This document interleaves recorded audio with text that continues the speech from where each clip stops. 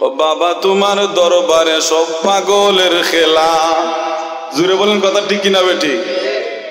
হরেক রকম পাগল দিয়া, হরেক রকম পাগল দিয়া বাবা মিলাইছে মেলা। বাবা তোমার দরবারে সব পাগলের খেলা। জোরে কর নাউজুবিল্লাহ। হ্যাঁ, বাবা তোমার দরবারে সব পাগলের খেলা নাকি গো? হাই হাই, এতই বাবা বের হয়েছে গো, মন খারাপ করছেন? এরা বাবার দরবারে নাকি পাগলের খেলা। কে রে, পাগলের আবার কি খেলা? কথা কর না, পাগলের কোনো খেলা আছে? হ্যাঁ, পাগলের কোনো খেলা আছে? হরেক রকম পাগল দিয়া মিলাইছো মেলা, হরেক রকম পাগল দিয়া মিলাইছো মেলা। বাবা তোমার দরবারে সব পাগলের মেলা। আর একটু জোরে বলি আলহামদুলিল্লাহ। মুহতারাম হাজিরিনে কেরাম, আজকের এই জান্নাতি পরিবেশে মহান আল্লাহ রাব্বুল আলামিন বরকতপূর্ণ মাহফিলের মধ্যে আপনি আমি আসতে পেরে বসতে পেরে খুশি না বেজার? খুশির আওয়াজ কি আপনাদের এলাকায় আসতে হয় না জুড়ে হয়? তাহলে জুড়ে বলেন খুশি না বেজার? তাহলে জুড়ে সুরে বলেন আলহামদুলিল্লাহ।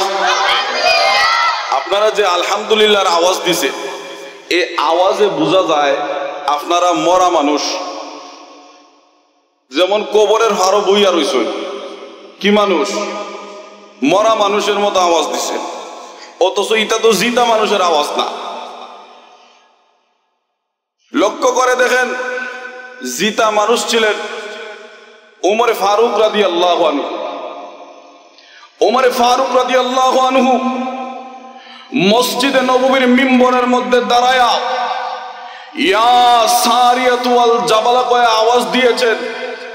এই আওয়াজটা মহান আল্লাহ টেলিফোন ব্যতীত, কোন ইলেকট্রনিক যন্ত্র ব্যতীত মহান আল্লাহ তার কুদরতি সিস্টেমে 1200 মাইল দূরে দামেস্কের পাহাড় পর্যন্ত পৌঁছায়া দিছে। আরো আস্তে কোন সুবহানাল্লাহ, আর একটু জোরে কোন সুবহানাল্লাহ। আজকের এই আওয়াজ না দেওয়ার কারণে মুসলমানদের এই অধঃপতন। মুসলমানরা জায়গায় জায়গায় নির্যাতিত, নিষ্পেষিত। যেরকম কথা ঠিক না বেটি? মুসলমানরা জায়গায় জায়গায় মাইর খাইতেছে। অথচ লক্ষ্য করে দেখেন, এক সময় ছিল মুসলমানদের দিকে কাফির বেঈমানেরা চোখ তুলে তাকানোর মতো সাহস ছিল না। আর একটু জোরে কর। ইতিহাস পর্যালোচনা করলে বোঝা যায়, বাংলার সিংহ পুরুষ যিনি ছিলেন, বাংলার সিংহ পুরুষ যিনি ছিলেন, ওনার নাম হচ্ছে প্রিন্সিপাল হাবিবুর রহমান। প্রিন্সিপাল হাবিবুর রহমান যখন উনি হুঙ্কার দিয়েছিলেন, আল্লাহু আকবারের আওয়াজ দিয়েছিলেন, আল্লাহু আকবারের আওয়াজ দেওয়ার কারণে তাসলিমা নাসরিন বাংলাদেশ থেকে রাতের অন্ধকারে পালাতে বাধ্য হয়েছে। যখন ঠিক না বে ঠিক?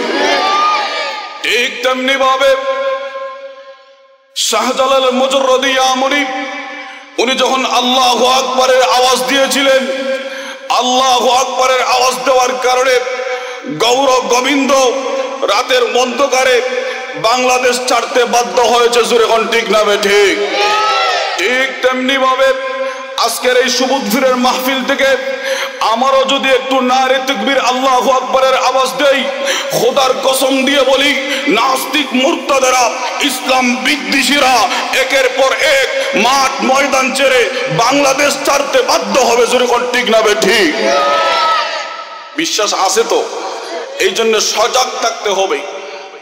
ভাইরা আমার, যেই জায়গার মধ্যে দামি সম্পদ থাকে, যেই ঘরের মধ্যে দামি সম্পদ থাকে, যেই বাড়ির মধ্যে দামি সম্পদ থাকে, এখানের মধ্যে শকুনের সুরের কুদৃষ্টি থাকে। জুরে কোন ঠিক না বে ঠিক? আরে জুরে কোন না? এই জন্য লক্ষ্য করে দেখেন, আমাদের কাছে দামি জিনিস ইমান আছে না নাই? এই জন্য ওই ইমানকে চিনায় নেওয়ার জন্য একদল পশ্চিমা চক্র আমাদের পিছনে লেগে রয়েছে। এই জন্য আমরা সজাগ যদি থাকি, নারে তাকবীর আল্লাহু আকবারের স্লোগান যদি দেই, খোদার কসম নাস্তিক মুরতাদেরা, ইসলাম বিদ্বেষীরা আমাদের বাংলাদেশ থেকে পালাতে বাধ্য হবে। যখন ঠিক না বে ঠিক? আসুন ভাইয়েরা আমার, আমি আপনাদের খেদমতে মহাগ্রন্থ আল কোরআন থেকে সূরাতুল লুকমান থেকে এখানে আয়াত কারিমা তেলাওয়াত করেছি। আল্লাহ রাব্বুল আলামিন যদি আমাকে তৌফিক দান করেন তাহলে তেলাওয়াতকৃত আয়াতকে সামনে রেখে সংক্ষিপ্ত আকারে কিছু কথা বলবো। আল্লাহ যাতে আমাকে ইখলাসের নিয়তে কথাগুলি বলার, আপনাদেরকে আমলের নিয়তে শোনার তৌফিক দান করেন। সবাই বলুন আমিন। সরাসরি ভূমিকা না দিয়ে সরাসরি আমার আলোচনার মধ্যে ঢুকে পড়ি, কারণ আমি যে আয়াত কারিমা তেলাওয়াত করেছি যে সূরা থেকে, এই সূরার নাম হলো সূরাতুল লুকমান। লুকমান একজন ব্যক্তির নাম, কিন্তু ওই ব্যক্তি আমাদের মতোই মানুষ, কিন্তু ওনার কথার মধ্যে বড় ওজন আছে, লোড আছে। উনি যদিও আমাদের মতো একজন মানুষ, কিন্তু উনার নামে মহান আল্লাহ কোরআনের মধ্যে একটা সূরা নাজিল করেছেন, যে সূরার নাম হলো সূরায়ে লুকমান। যে লুকমানে হাকিম, কেউ বলেন উনি নবী ছিলেন, আর কেউ বলেন উনি আল্লাহর খাস বান্দা, প্রিয় বান্দা ছিলেন। লুকমানে হাকিম কোন নবী ছিলেন না, উনি আল্লাহর প্রিয় বান্দা ছিলেন। লুকমানে হাকিম উনি ছিলেন একজন রাখাল, উনি ছিলেন একজন কৃতদাস, উনি ছিলেন একজন কালো লোক, উনি ছিলেন একজন বাডি লোক, একজন খাটো লোক। উনার চেহারা ছবি এত ভালো না, উনি মাঠের মধ্যে উট বেড়া দুম্বা রাখালি করতেন, একজন রাখাল লুকমানে হাকিম। কিন্তু লক্ষ্য করে দেখেন, আল্লাহর দরবারে, আল্লাহর কাছে ওনার এত মর্যাদা, এত সম্মান। আল্লাহু আকবার। লুকমানে হাকিম, ওনার চেহারা ছবি ভালো না, কিন্তু হাজার হাজার লক্ষ লক্ষ মানুষের সামনে লুকমানে হাকিম এত সুন্দর করে নসিহত করে। আল্লাহু আকবার। লক্ষ লক্ষ মানুষের সামনে যখন উনি নসিহত করতেছেন, এমনি মুহূর্তে মজলিসের মধ্যখান থেকে একজন মানুষ দাঁড়ায় গেছে। জোরে কন্যা সুবহানাল্লাহ। একজন মানুষ যখন দাঁড়ায় গেছে, এমনি মুহূর্তে লুকমানে হাকিমকে লক্ষ্য করে বলে, আপনাকে একটা প্রশ্ন করতে চাই। কি করতে চাই? কথা বলেন। একটা প্রশ্ন করতে চাই। লুকমানে হাকিম বলেন, প্রশ্ন করতে পারেন, যদি আমার সাধ্য অনুযায়ী জবাব আমার কাছে থাকে অবশ্যই আমি তোমার প্রশ্নের জবাব দেব ইনশাআল্লাহ। ওই ব্যক্তি প্রশ্ন করে, ও লুকমানে হাকিম, আপনার মতো দেখতে এইরকমই বাডি বুডি মানুষ, ফেট মোটা, কালো, নাম হলো লুকমান, দেখতে আপনার মতোই চেহারা, বাডি মুডি বেদা, আমার সাথে মাঠের মধ্যে, ময়দানের মধ্যে উট বেড়া দুম্বা রাখালি করছে। আপনি নিনার অন্য কেউ পরিচয় করতে পারতেছি না, আশা করি দয়া করে আমার প্রশ্নের জবাবটা আপনি দিবেন। লুকমানে হাকিম কোনো অহংকার করলেন না। এত বড় আল্লাহর ওলি, এত বড় একজন মুত্তাকি পরহেজগার মানুষ লুকমানে হাকিম, যে লুকমানে হাকিম তার ছেলেকে লক্ষ্য করে কিছু নসিহত করেছিলেন, কিছু ওয়াজ করেছিলেন। ওই লুকমানে হাকিমের ওয়াজ আল্লাহর কাছে পছন্দনীয় হয়ে গেছে। আল্লাহু আকবার। লুকমানে হাকিমের ওয়াজকে মহান আল্লাহ কোরআনের মধ্যে স্থান দিয়েছেন। শুধু স্থান দিয়া শেষ নয়, ওই সমস্ত আয়াতগুলা, ওই সমস্ত ওয়াজগুলা আল্লাহ রাব্বুল আলামিন পরবর্তীতে আমার আপনার নবী, বিশ্ব নবী রাহমাতুল লিল আলামিনের উপরে নাজিল করে দিয়েছেন। জোরে কোন সুবহানাল্লাহ। এবার লুকমানে হাকিম কোনো অহংকার করলেন না, কোনো বেড়াগিরি করলেন না, কোনো তকব্বরিও দেখাইলেন না। লুকমানে হাকিম ডাক দিয়ে বলেন, আপনি প্রশ্ন করেছেন যে আমার মতো দেখতে আপনার সাথে মাঠের ময়দানের মধ্যে উট বেড়া দুম্বা রাখালি করছে, তুমি যেই ব্যক্তিরে দেখছিলা তোমার টার্গেট অনুযায়ী আমিও হলাম সেই লুকমান। জোরে কোন সুবহানাল্লাহ। ভাইরা আমার, এবার ওই রাখাল লুকমানে হাকিমকে প্রশ্ন করে, ও আল্লাহর ওলি লুকমানে হাকিম, আমি এখন পর্যন্ত রাখাল, এখন পর্যন্ত আমি রাখাল রয়ে গেলাম, কিন্তু আপনি এখন রাখাল নয়, আপনি এখন লক্ষ লক্ষ মানুষের সামনে দাঁড়ায়া কোরআনের নসিহত করেন, ওয়াজ করেন, নসিহত করেন মানুষদেরকে। হেদায়েতের রাস্তা, হেদায়েতের পথে আপনি মানুষদেরকে আহ্বান করেন। ও লোকমান হাকিম, আপনি থাকতেন মাঠের মধ্যে উঠ বেড়া দুম্বা রাখালি করতেন, কিন্তু এখন দেখা যায় আপনি স্টেজের মধ্যে বসে বসে লক্ষ লক্ষ মানুষের সামনে আপনি কোরআন হাদিসের কথা বলেন, সুন্দর করে নসিহত করেন। আপনার এত মর্যাদা, আপনার এত সম্মান কেমনে হলো? এমনি লোকমান হাকিম ডাক দিয়া বলেন, আপনি রাখাল রয়ে গেলেন, আর আমাকে মহান আল্লাহ যে এত সম্মান দিলেন তার কারণ হলো 9টা গুণ আমি অর্জন করেছি।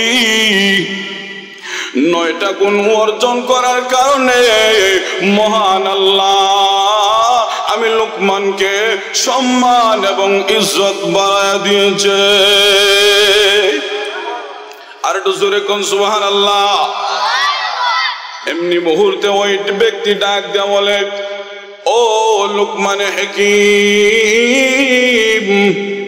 দয়া করে এই সমস্ত গুণগুলাকে আপনি বলবেন, যেই সমস্ত গুণ অর্জন করে আপনি আল্লাহর ওলি হয়েছেন, দয়া করে কি ওই গুণগুলা আমাদেরকে বলে দিবেন। লোকমান হাকিম ডাক দিয়ে বলেন, ও আমার প্রিয় ভাই, এই 9টা গুণ আমি অর্জন করেছি। এই 9টা গুণ যদি তুমি অর্জন করো, আমিও অর্জন করি, আমার ঘরের বিবিও যদি অর্জন করেন, আমার বাচ্চাও যদি অর্জন করে, লোকমান হাকিম বলেন, খোদার কসম দিয়ে বলি, আমার মতো মহান আল্লাহ তোমাকেও সম্মানওয়ালা বানাইবে। এবার লক্ষ্য করে দেখেন, এই 9টা গুণ বলতে যদি যাই তাহলে ফজর হইব। এই জন্য এই 9টা গুণ আমি আপনাদের সামনে বলবো না, যদি সময় পাই তাহলে পরবর্তীতে বলবো। আসুন ভাইয়েরা আমার, আমি বলতে চাই, লোকমান হাকিম তার ছেলেকে 4টা মাত্র নসিহত করে। কয়টা নসিহত? একটু জোরে কোন। 4টা নসিহত। প্রায় 4000 নসিহত লোকমান হাকিমের ভিতরে রয়েছে। কয় হাজার নসিহত? আরে ভাই, গুসুল মুসুল আরম্ভ করছে।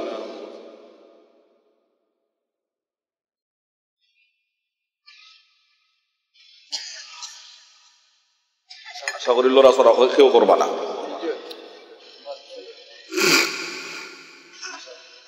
মুহতারাম হাজিরিনে কেরাম, বলতেছিলাম লোকমান হাকিম তার ছেলেকে, এটা নসিহত, এটা নাটক নয়, কোনো কৌতুক নয়।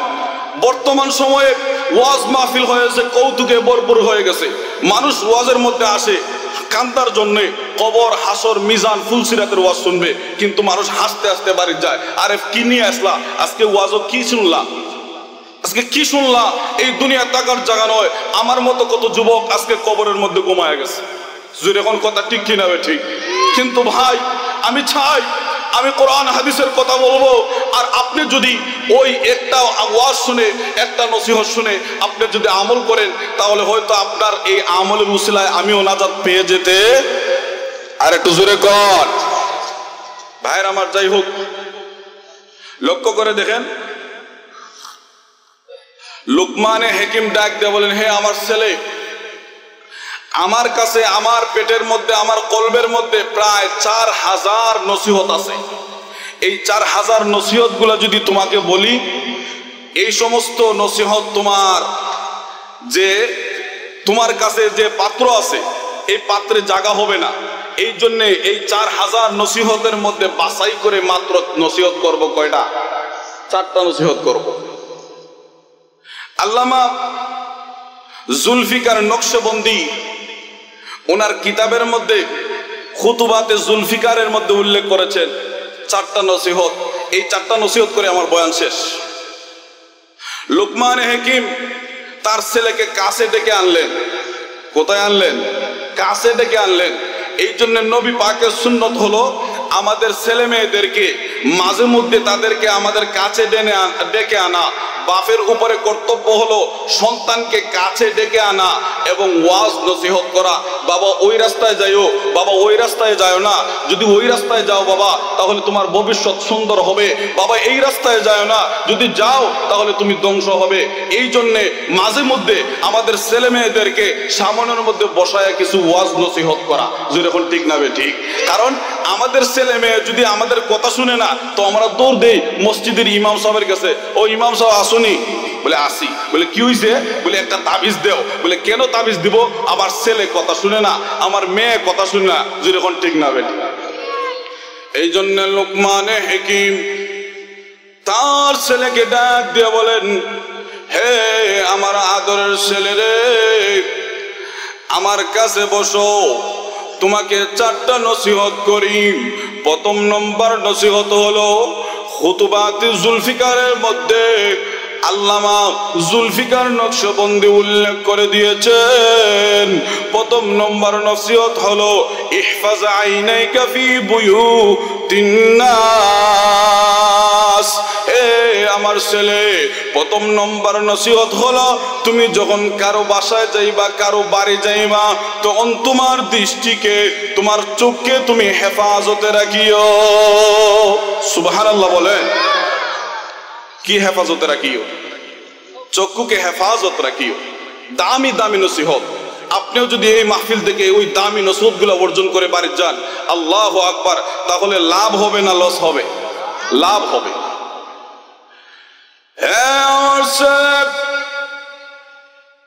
প্রথম নম্বর নসিহত হলো যখন তুমি কারো বাড়ি যাইবা, কারো বাসার মধ্যে যাইবা, তখন তুমি উকি সুকি মাইরো না। বাড়ির এরিয়ার ভিতরে, বাসার মধ্যে, ঘরের মধ্যে মারি দেখো না, তোমার চোখের হেফাজত করো। কারণ আল্লাহ রাব্বুল আলামিন কোরআন শরীফের মধ্যে ডাক দিয়া বলেন, কুল লিল মুমিনিনা ইয়াগুদ্দু মিন আবসারিহিম ওয়া ইয়াহফাযু ফুরুজাহুম।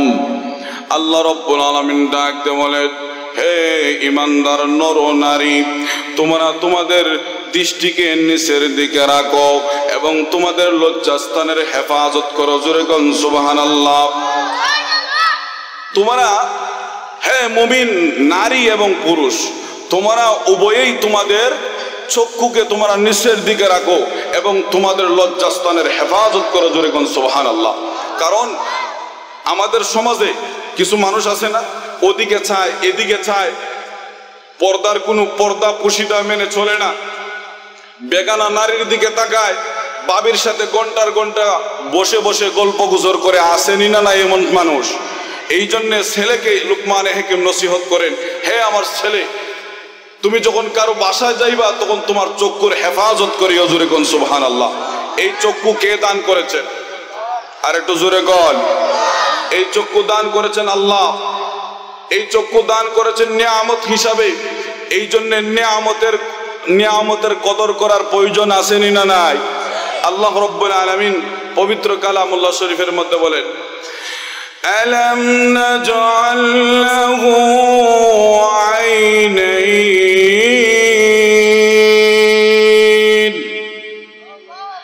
আল্লাহ রাব্বুল আলামিন বলেন, ও দুনিয়ার মানুষেরা, আমি আল্লাহ কি তোমাদেরকে 2টা চক্ষু দান করি নাই? রে বান্দা বান্দিরা, আমি আল্লাহ এত সুন্দর করে তোমাদেরকে 2টা চক্ষু দান করেছি। আমার সৃষ্টি জগৎ দেখে দেখে তোমরা আমি আল্লাহকে যাতে চিনতে পারো। বান্দা তাকায় দেখো আসমানের দিকে, আমি আল্লাহ কেমন করে আসমানকে সমুন্নত করে রেখে দিয়েছি। বাংলাদেশের আসমানের নিচে কোনো কুটি নাই। আসেনি? বাংলাদেশের আসমানের নিচে কুটি আছে? সুইজারল্যান্ড, থাইল্যান্ড, জার্মান, জাপান, প্রত্যেকটা দেশের আসমানের নিচে কোনো কুঠি নাই। আমার আল্লাহ সুবিশাল আসমানকে সমুন্নত করে রেখে দিয়েছেন। ও বান্দা বান্দিরা, চক্ষু দিয়া তোমরা তাকাও, আমি আল্লাহর পরিচয় পাওয়া যাইবা। জোরে কোন সুবহানাল্লাহ। রে দুনিয়ার মানুষেরা, আমি আল্লাহ এত সুন্দর করে দুইটা চক্ষু দান করেছি, বান্দা বান্দিরা রে সুন্দর করে ওই চক্ষু দ্বারা তোমরা কোরআন শরীফ তেলাওয়াত করো, ভালো জিনিসের দিকে তাকাও, কোন বেগানা নারীর দিকে তাকাবা না। তোমরা কিরণমালা এবং টিভির পর্দার দিকে তোমরা তাকাবা না, কারণ আমি আল্লাহ কাল কিয়ামতের কঠিন ময়দানে চক্ষুকে যখন প্রশ্ন করব তখন চক্ষু অটোমেটিক আমাদের বিরুদ্ধে জবাব দিবে। চক্ষুর আল্লাহ যদি চান তাহলে চক্ষু আল্লাহর আদালতে আমাদের বিপক্ষে বিচার দায়ের করবে। আল্লাহর সামনে কি চক্ষু কি কথা বলতে পারবে না? অবশ্যই পারবে। আল্লাহ রাব্বুল আলামিন এই আয়াতের মধ্যে বলেন, আল-ইয়াওমা আকমালতু লাকুম, আল্লাহ রাব্বুল আলামিন পবিত্র কালামের মধ্যে বলেন, আল-ইয়াওমা নাখতিমু আলা আফওয়াহিহিম ওয়া তুকাল্লিমুনা আইদিহিম وتشهد أرجلهم بما كانوا يكسبون।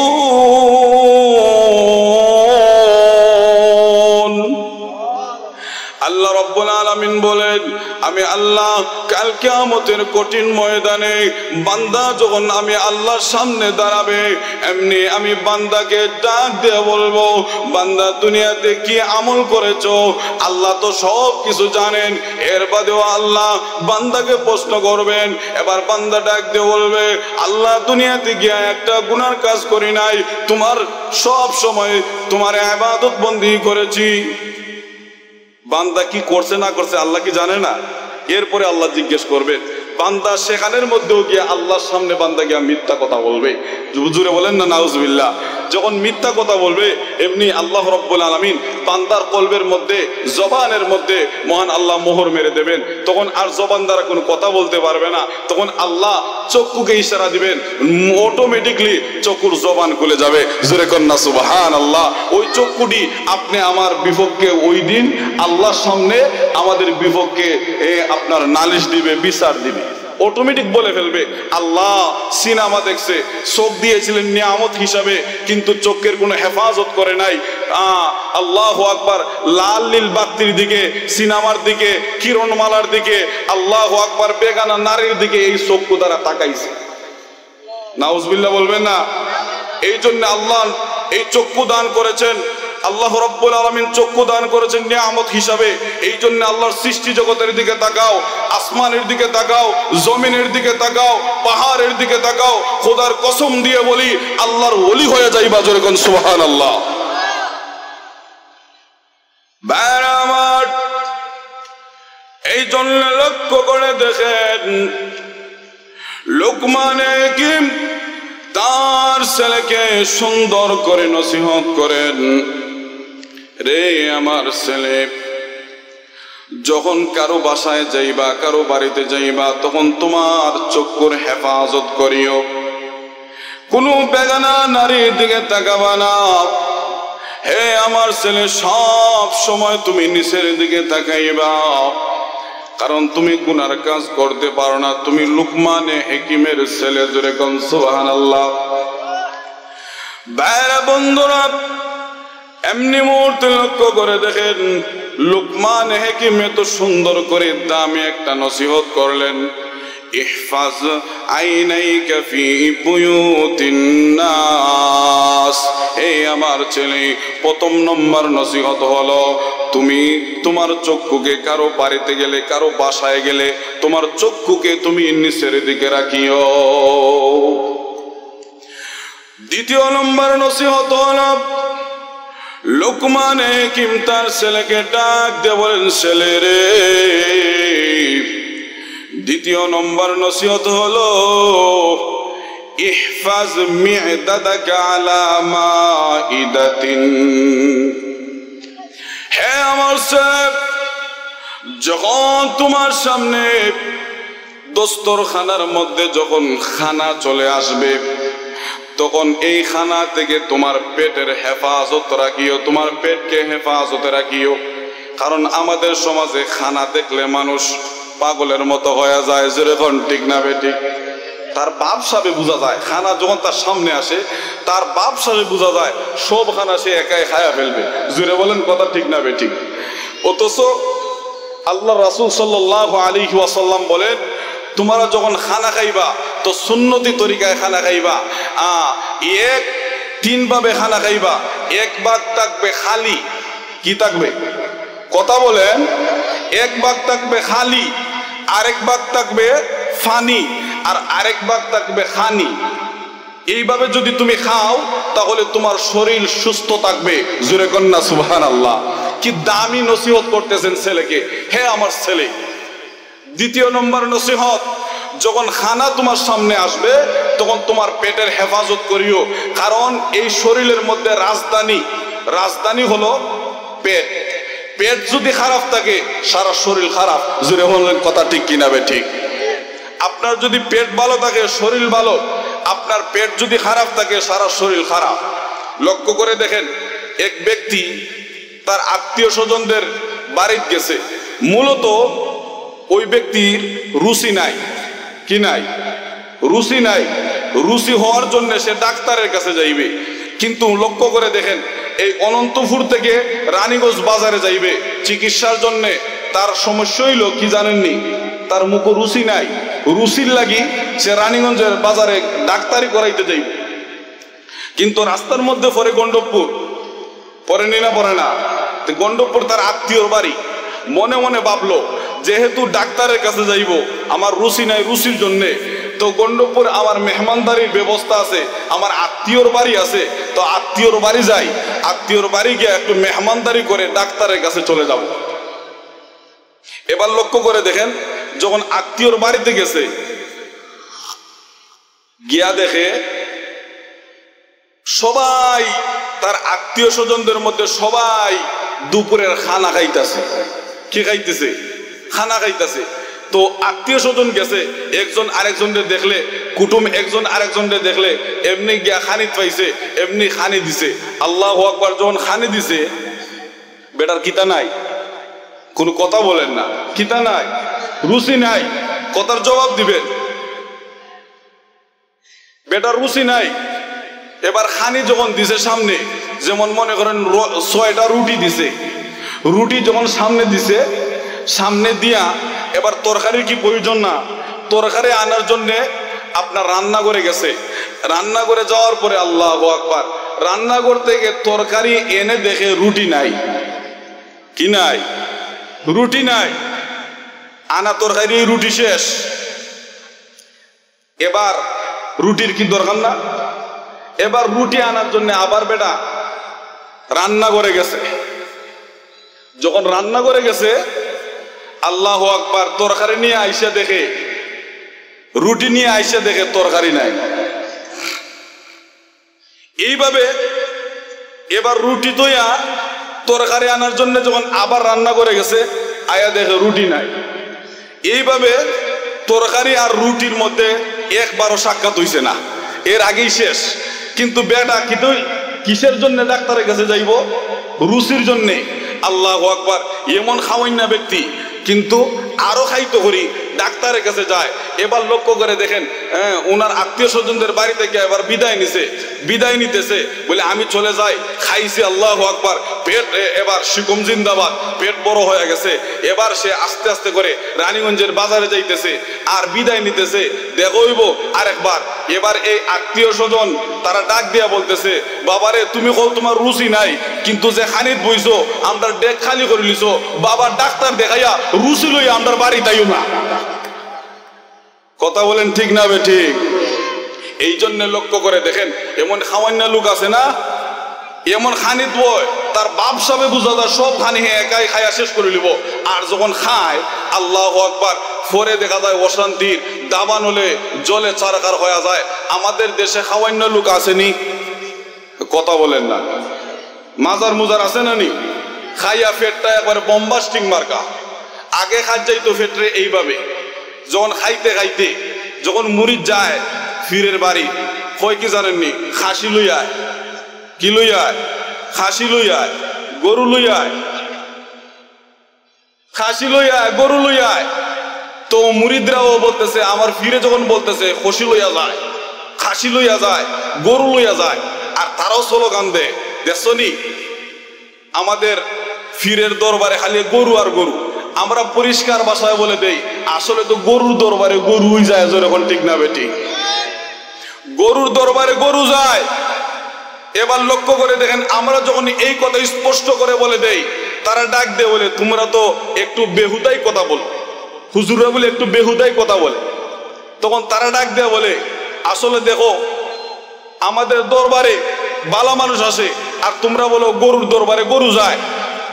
কিন্তু লক্ষ্য করে দেখেন, এখন তারা তালে তালে একটা গান গাইছে। কি গান জানেননি? সবার মুখে মুখে আসল কথা তারা ফাঁস করে দিছে।